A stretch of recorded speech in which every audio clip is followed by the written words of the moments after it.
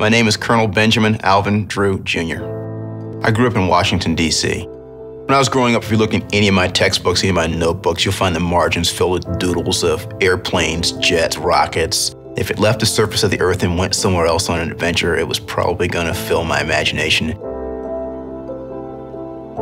If you weren't going to go to college, then you would go into the service.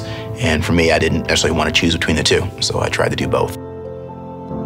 My experience in the Air Force is that your competency and your character count, and almost nothing else does beyond that. If you are willing to work hard enough to go do the things necessary to get where you want to go, you can get there. I was flying helicopters in special operations, applied to become a test pilot. I got into the test pilot program. Every 2 years, usually NASA has a levy for astronauts, and every 2 years, test pilots and test engineers apply to become astronauts. So in about the year 2000, I applied to become an astronaut and got accepted. Looking back 11 years later, no, I had no clue as to the magnitude of how much life would change. I don't know if there's anything that can prepare you for leaving the Earth the way you do in a space shuttle. About 10 seconds out, the shuttle main engines ignite.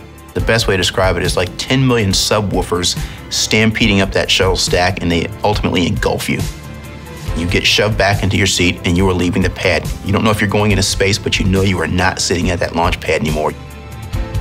At about 8.5 minutes, we were about 100 miles up, going about 17,500 miles an hour, and the engines cut off. So I went from being pressed into my seat at 3 Gs to being weightless.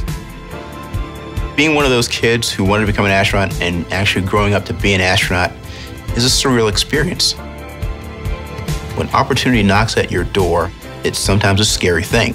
It would be easier thing to do would be to simply go off and do something that seems more realistic. Don't be realistic.